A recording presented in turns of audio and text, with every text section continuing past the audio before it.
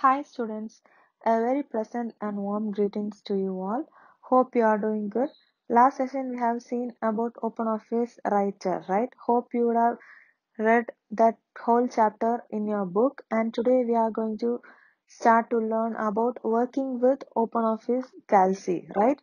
Openoffice Calc means it's a spreadsheet, right? Spreadsheet means this is very useful office automation tool to organize or to analyze a data in a tabular form. That means nothing but in a table, right?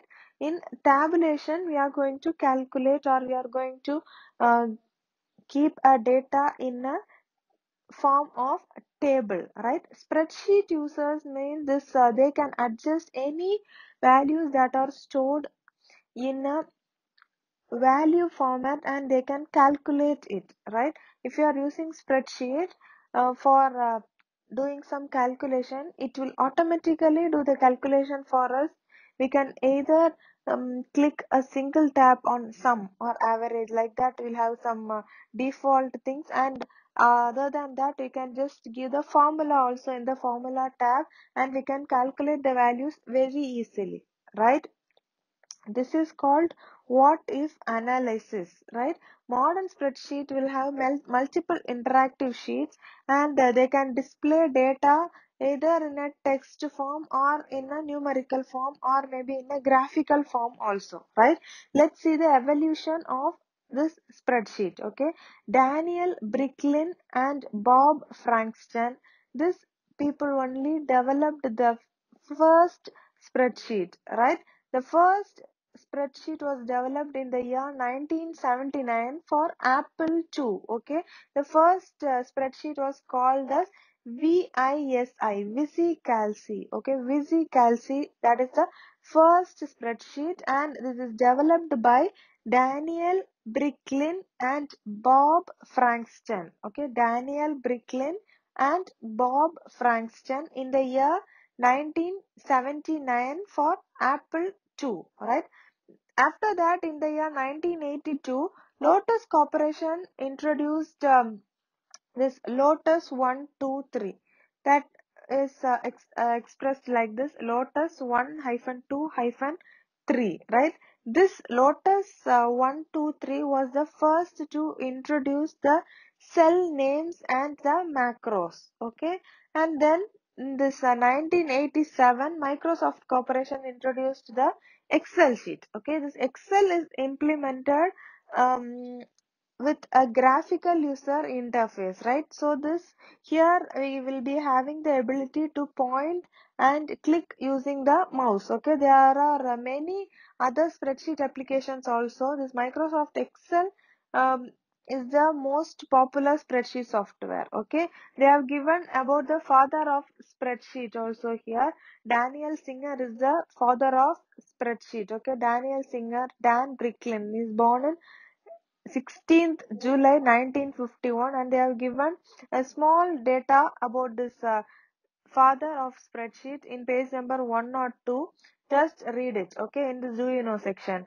Let's see about Openoffice Calc. This is the popular open source spreadsheet application maintained by Apache Foundation, right? This Openoffice is a Apache software. StarOffice Calc was the parent application of this Openoffice Calc. Okay, this is developed by a German company called Star Division in the year 1985. Okay, so in the year 1985, the Star Division only invented or developed this Openoffice Calc. Okay, the StarOffice Calc is the parent application. Parent application means based on that StarOffice Calc only this Openoffice Calc came. So this is called the parent application of this Openoffice Calc, right? This is developed by a German company called Star Division in the year 1985, right?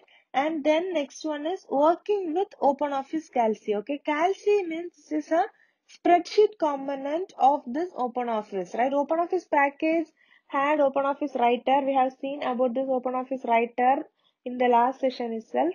And in this session, we are seeing about OpenOffice Calc, right? This is the spreadsheet software of this OpenOffice package, okay?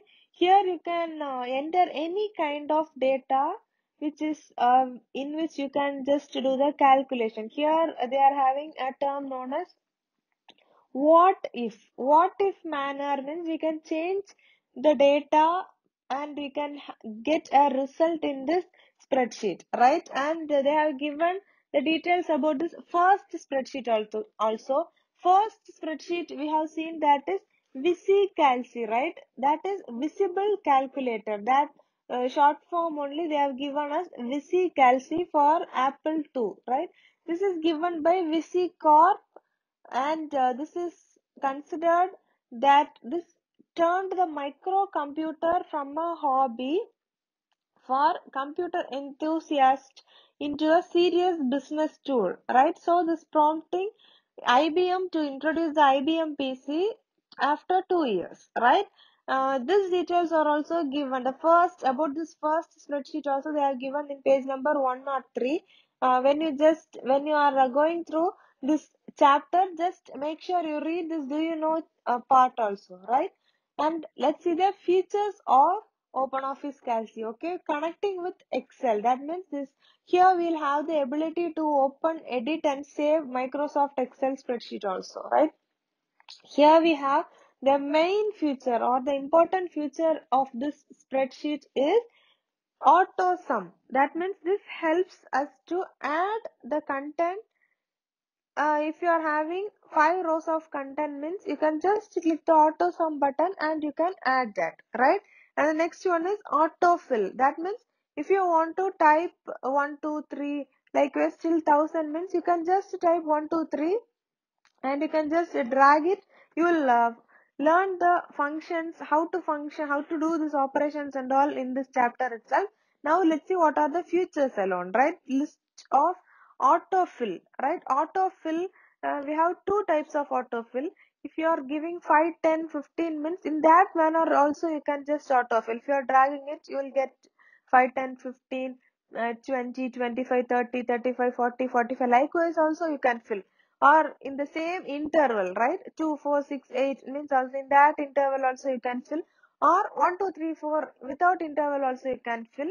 Autofill in other format, if you are giving 1 1 1, if you are having for example I'll say, if you are having if every 50 students are scoring 100 marks, you no need to give 100 50 times. You can just type that 100 one time and you can just drag it till the 50 entries. So the 100 will be appearing in the 50 entries automatically, right? So that is autofill. The next feature is charts. Charts means you can just give the values of data and you can get it in the form of pie chart or bar chart or a line chart, or many other charts are also available in this Openoffice Calc, right? And the next one is functions. That is used to perform some operation. That means you can just create a formula to perform a big complex calculation on a data, right? That is functions. And the next one is database functions. That means to arrange or store or to filter the data. That means here we can arrange the data in ascending order or in descending order, or in some other ways also you can just arrange the data. That is database function, right? So the main features of this OpenOffice Calc is connecting with Excel, auto sum, list autofill, charts, functions, and database functions, right? And now we are going to see about creating a new worksheet. Okay, to open a new spreadsheet, we have to go to Start, All Programs, Open Office, or you can just go to Open Office Calc directly from the Start itself, right? Open Office Calc also you can take, or the general format to open this Open Office Calc is Start, All Programs, Open Office, and then Open Office Calc, right? If you are coming from Star Office screen means you can just go to Star Star Center welcome screen and the Open Office icon will be there. You can just double click on it and you can open from the Star Center also, right? And the Star Center here means you'll have the spreadsheet icon there. You can just double click it and the spreadsheet will be opened, right? To take a new spreadsheet, you have to go to File, New, and then you have to click on the spreadsheet, okay? So that the work area, the worksheet will be uh, appearing here. We'll have so many cells, and we can do the operation in this OpenOffice Calc, right? The main area of this Calc window is called as worksheet, right? We'll say it as work area or worksheet, okay? Worksheet means it is a grid of cells with a programmable calculator which is attached to each cell, okay? When you open a new spreadsheet, there will be 3 worksheets available by default, okay? We can include more sheets and organize them as per your wish itself. When you open this star center, you will get this dialog box or this page, okay? From here you have to select OpenOffice Calc. Here it is written as a spreadsheet, right? That is OpenOffice Calc icon, okay? When you click on that, this page will be opened, okay? This is the OpenOffice Calc window.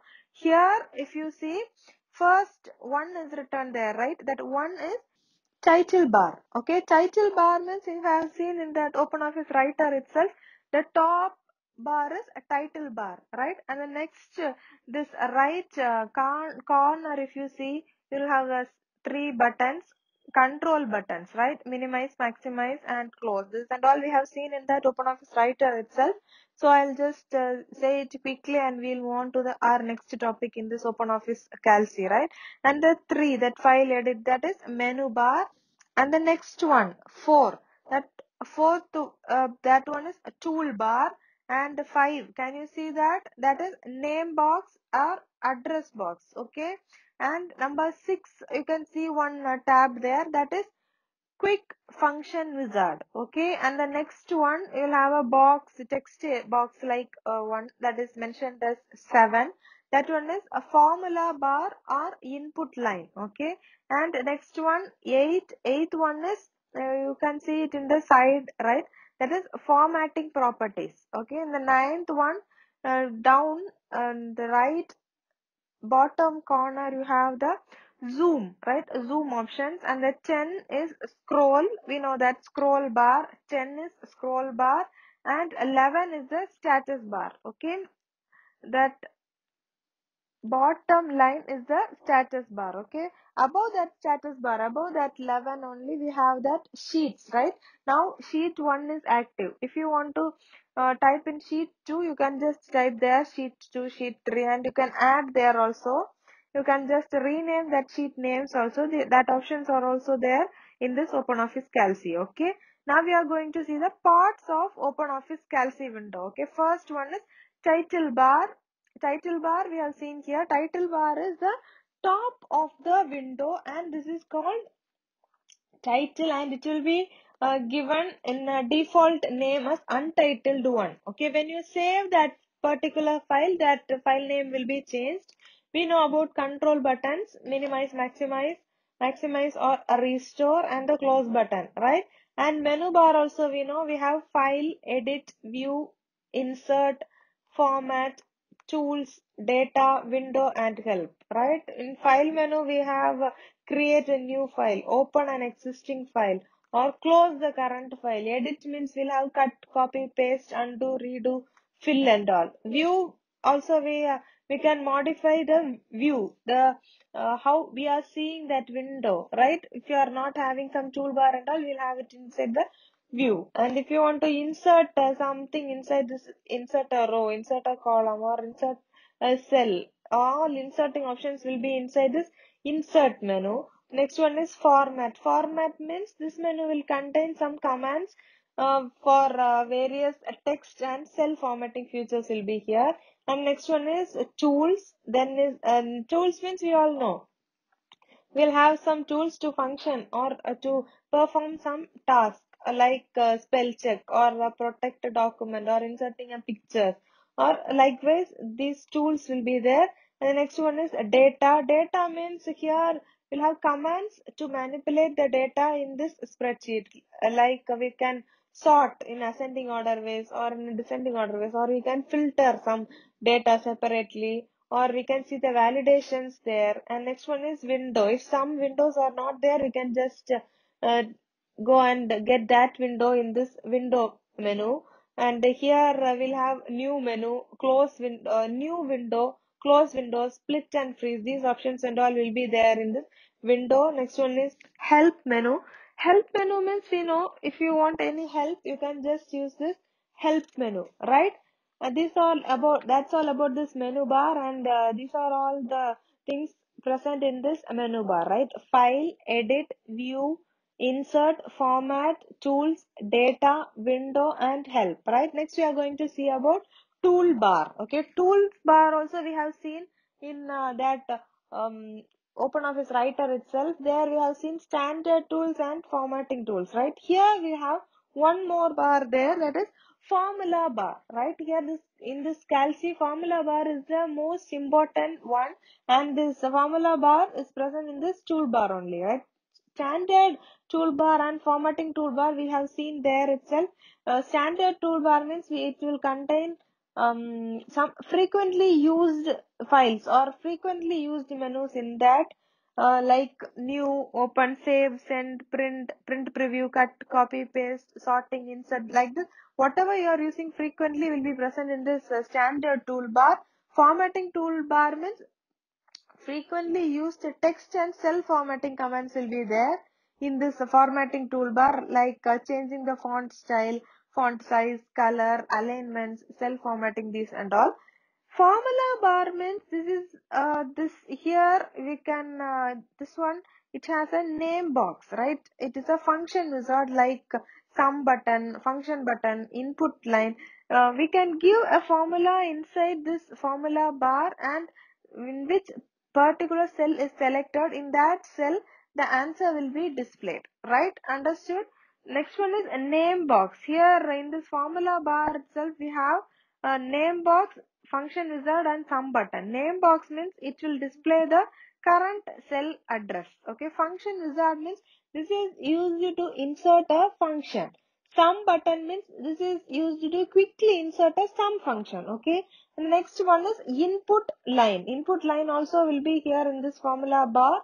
Input line means this is used to show the contents of the current cell. Okay, it is always shows it. Actually, what is typed in the cell will be shown in this formula bar, right? Understood? When you click a cell, whatever is typed in, or the name or the address of the box will be, if nothing is typed there, the address of the box will be uh, displayed there in this formula bar, right? And the scroll bar, we know it already. We have vertical scroll and horizontal scroll. So to move the screen up and down, we'll use this vertical scroll bar. To move the screen left and right, we'll use this horizontal scroll bar, right? And scroll buttons means you can use that scroll button to a relative distance. That means you'll have that scroll button in the right or left corner of the horizontal scroll bar.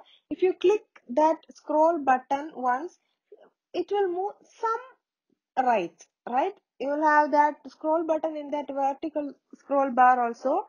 When you use that OpenOffice Calc or OpenOffice Writer, you will get the clear idea of this scroll button and scroll bar, right? Next, we are going to see about row, column, and the cell, right? Below the formula bar, it will have, we can see the worksheet or the work area, right? This will have some cells. It will have some grid lines to separate each cell, and it will show you the rows and columns there, right? It will be labeled as A, B, C, D, right? Column means it will be mentioned as A, B, C, D. After completing till Z, it will be mentioned as A, B, B. Sorry, A means next one will be A, B, A, C, A, D. After completing till A, Z, it will start from B, A, B, B. Likewise, the number will be going, right? And the rows will be numbered as 1, 2, 3, 4, like that, right?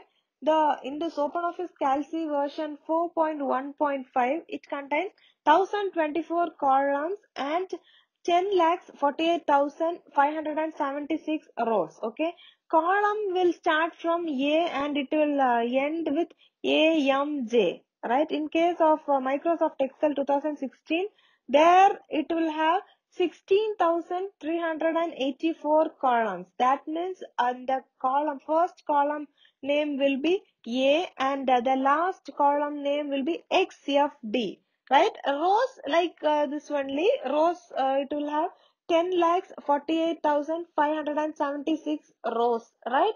And about the cell means each um, intersection of a row and column makes a box, right? Each box will say it as a cell. Okay, each cell will have a unique address. Okay, the cell address means it is the combination of the column heading and the row number. Okay, column heading we have seen it already, A, B, C, and we have seen, right? That column heading and row also have numbers, right? So the combination of this column heading and the row number will say it as a cell address. Okay, the cell address of the first cell. That means in the first row, the first column will have a first cell, right? That will be A1, right? Understood?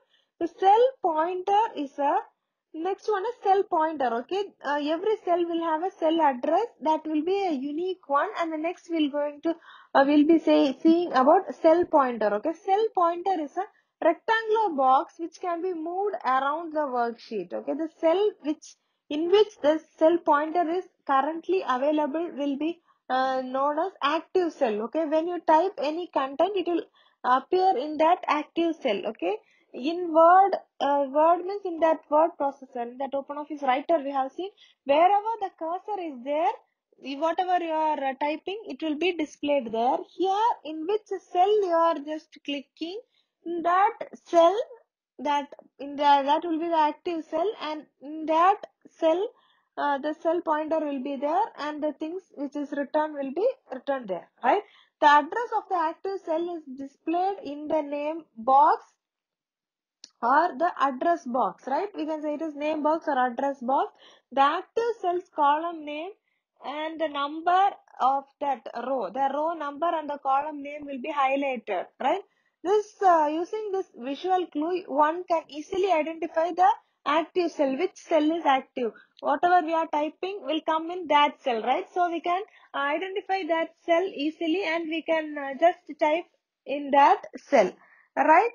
This in this About this grid of cells, cell pointer, and the column heading, row numbers, and all, you would have got the clear idea, right? The highlighted column heading is the in which column the cursor is there, it will be set as active cell, and in that only it will be written, right? And next one is about worksheet tabs. Okay, worksheet tab means in this Calc, in this Openoffice Calc, we have many sheets, right?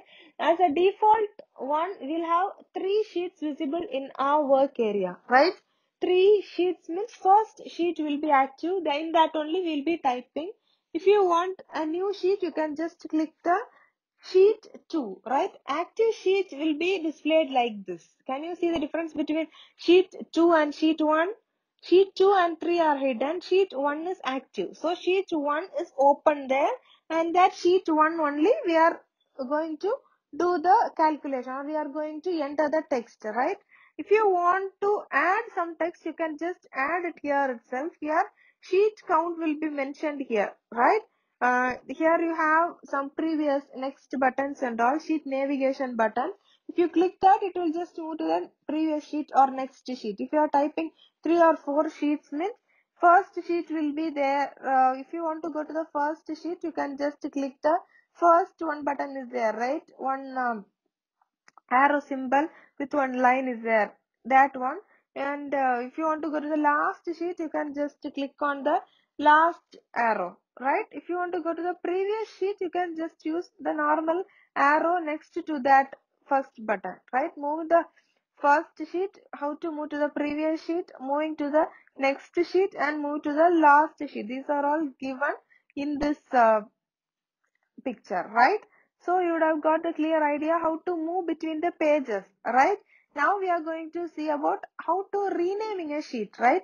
To rename a sheet, you can just here now you can see sheet 1, sheet 2, sheet 3, right? You can just click it there. You can just double click it there, or you can just right click and rename. In that name also, in that way also you can just rename.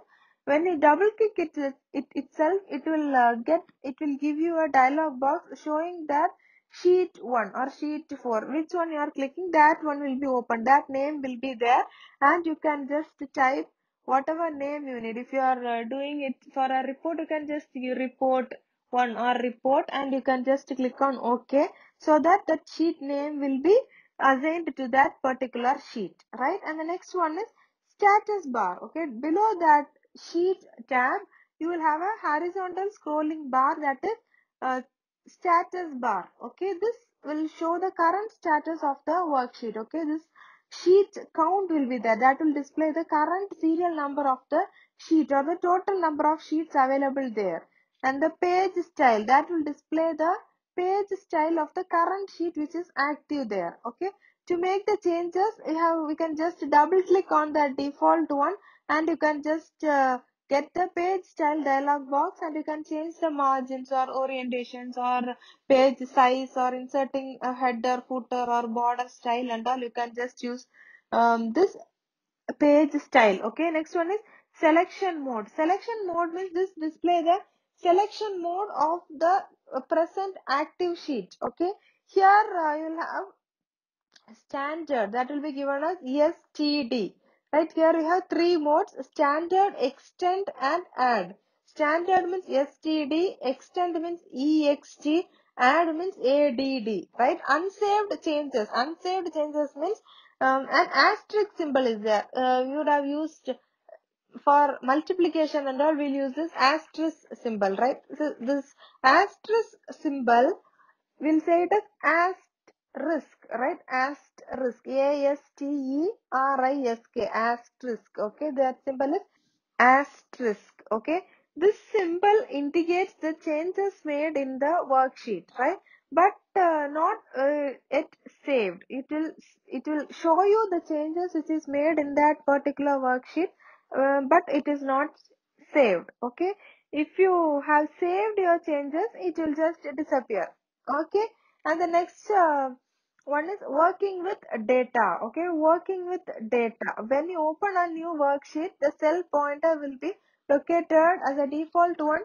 It will be located in A1 cell. A1 means the first row or column. The first row, the first column will say, the first cell will denote it as A1. Okay, that A1 cell is home cell. Okay, the tab key is used to move the cell pointer towards the right side or forward direction. Okay, shift tab means that particular cell, the cell which is selected or the cursor will move to the left or the backward. It is right to left row. And enter means enter key is used to move the cell pointer.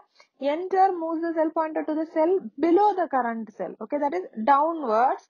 And four direction keys are there, right? You know, we have right arrow key, left arrow key, top arrow, down arrow, up arrow, down arrow. That four arrow keys are there, right? That four direction keys are used to move the cell pointer anywhere inside the worksheet. Okay, now we are going to see how to enter a data inside this cell. Okay, any type of data can be entered directly inside this cell. Okay, in any one cell is selected means that cell we'll say it as active cell, right? In that active cell, cell pointer is there, that if the cell pointer is in A1, that is active cell, and whatever you are typing, that will be displayed in that particular active cell, right? Let's see the data types here. Okay, data types, in this data we have alphabets, numbers, date and time, and in another way we can just have numbers and symbols also. Okay, in general, data types can be classified into alphabetic data type, that means it will contain only alphabets. Okay, numeric data type means it will contain only numbers. Numerical means number or fraction numbers. Alphanumeric means that will be the combination of alphabet and numerals. Okay. Date data type means it will have date. Time data type means it consists of only the time, right? How will you enter the number? Any numerical data can be entered in a spreadsheet. Okay. Entered number are aligned to the right side inside the cell by a default. Okay. Defaultly, whatever you are typing will be displayed in the right corner of each cell. Okay. When you give negative numbers, it can be entered with the minus. Okay. Or within the bracket also you can enter the negative numbers. If you enter any number within the bracket, it will be changed as a negative number. Okay. Number prefixed with minus will, if any number starts with 0, the calcium will drop the leading 0. Okay. In this way, you can enter any numbers in an active cell. Okay. Next is about entering text. Okay. Any character or text can be entered inside the cell and it will be aligned in the left side of the cell as a default one. Okay. When entering text, it will be defaultly in the left side, and when entering the numbers, it will be entered in the right side of the cell, right? Next one is when you enter a date and time, you have to ensure the format of your system, right? In your computer, a format will be set for date, month and time. Okay. Indian date format is will enter it, will write the date first, then month, then year, right? Here if you see, we have in Asia, in our countries and all, there will be following date, month and then year, right? In Bhutan, Canada, China, Korea, Taiwan, Hungary, Iran, Japan, Lithuania, Mongolia and all, they'll write the year first, then month, then date, right? In United States, in some other countries and all, they'll be writing month first, then date, then year. Okay. In Malaysia, Nigeria and Philippines, Saudi Arabia, Somalia and date, month and then year, and month, date and year. That both the formats are followed there. And Afghanistan, Albania, Australia, in some other countries like Maldives, Nepal, Singapore, South Africa, Sri Lanka, Sweden and all, they follow date, month, year, that format, and also year, month and date, that format also. Okay. Here we have to check our computer or our system, which format does our system support. Okay. In that format only, if your system is American date format, means if you are entering 18th September 2020 means, it will be automatically America means, where is America? America in these countries, the order style is date, month and year, right? First the date will be there, then the month will be there, then the year will be there, right? So each system will be following each format. So in that format we have to give month, date, year, or date, month, year. In that format you have to give, and as soon as you are typing inside a cell, it will be aligned to the right side inside in the cell, right? And it will show in the formula bar your date as how you have given, and that date format type in that same format. If month, date and year, or year, month and date means, in that format it will be shown in the formula bar also, right? This is the visual clue to know whether the date is accepted or not. If you are giving in that format only, the system will accept that this is a date. Okay. The date format can be changed to any other valid form using the cell formatting dialog box. Okay. Cell, if you are selecting a cell and if you are right clicking it, you will get the cell formatting box, and the cell formatting dialog box will appear. From that you can select the date format. Okay. Like dates, for entering time, this calci follows the general format as hours, minutes and seconds, right? Hours, we know first hours must be there, then minutes, then seconds. So for dates, it may be confused for each format. Time means we'll have this format only, right? So first hours, then minutes, then seconds. Likewise, this we can enter the date and time, right? Our next topic is creating formula. This about creating a formula, about doing this calculation and all, we'll see in the next class, right? So in this session we have seen the basics about Openoffice Calc, right? In the next session we'll be seeing the clear things about giving a formula, doing a calculation and all. Okay, so make sure you read the portions today itself so that it will be easy to learn the formula, uh, creating things and all in the next session. Okay, thank you for your valuable time. Stay home, stay safe, take care, bye.